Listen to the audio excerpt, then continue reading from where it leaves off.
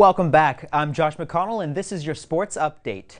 Team Canada's men's hockey team played their first game today, debuting against Norway.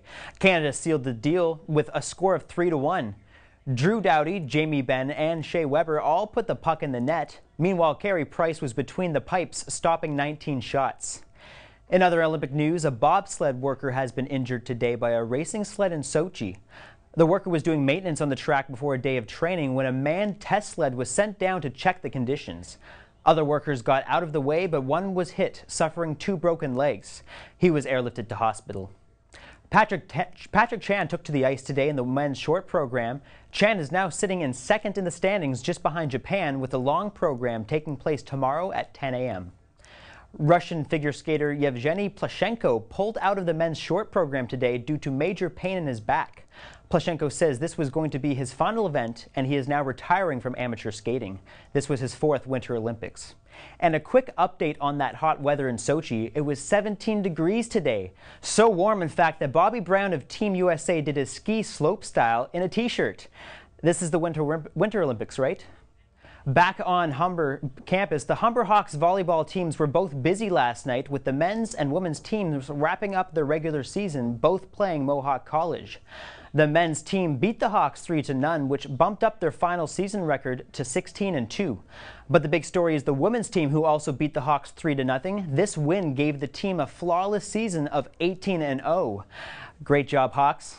The Toronto Raptors finished the first half of their season last night with a big win against the Atlanta Hawks. The Raps had a slow start at the ACC while Atlanta was on the attack. One of the biggest problems was the Raptors just could not score from the three-point range, but the team finally rallied, with DeMar DeRozan scoring 14 of his 31 points in the third quarter alone.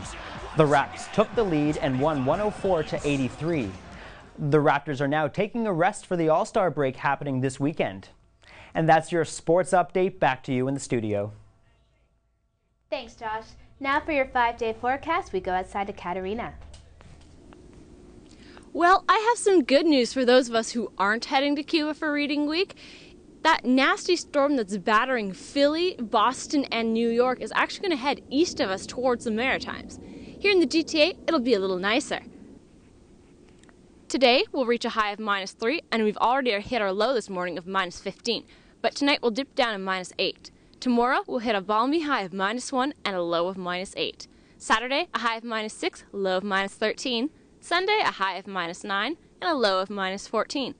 And Monday will bring a sprinkling of fresh powder for the skiing enthusiasts, and a high of -2 and a low of -14. Well, I'm excited that it's starting to feel a lot more like spring here in the GTA. Now back to the studio. Thanks, Katarina. Turning now to national and international news, the 2 teens charged in a Trois-Rivières murder allegedly planned to kill the victim's mother and several police officers. The boys also planned for one of them to kill the other after they murdered the 3 victims. Both teens were charged with 3 counts of first-degree murder and conspiracy to commit murder. Neither the victims or the suspects can be named under the Youth Criminal Justice Act. The Crown has asked for the suspects to be sentenced as adults if they are convicted. 2 men wanted in the murder of a 54-year-old Canadian missionary have been found dead in Belize. Brian Townsend was abducted from his home in Belize on Christmas Eve, and his body was found 2 days later in Guatemala. The 2 possible suspects are believed to have lived next door to Townsend. Rolito Bologna was shot to death this week, and his brother Marlon was found in January with neck and chest wounds. It's not known whether the murders were executed out of revenge. Soon, homes in the States will be receiving their cable entertainment from one dominant provider.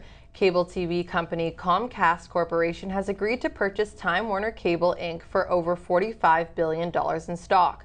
The deal to amalgamate the 2 top cable TV companies in the States will make Comcast a front-runner in providing entertainment to U.S. homes. Pending approval, the deal will close by the end of this year. About 400 people have been killed in Syria's largest city this month.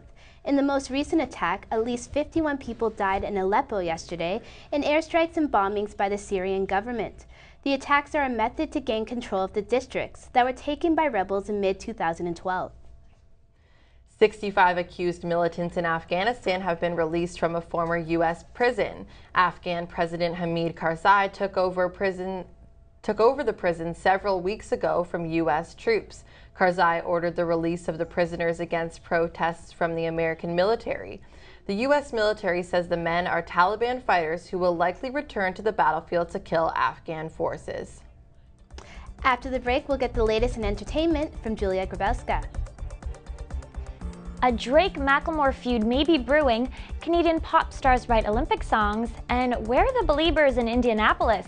That's all coming up in your entertainment update after the break.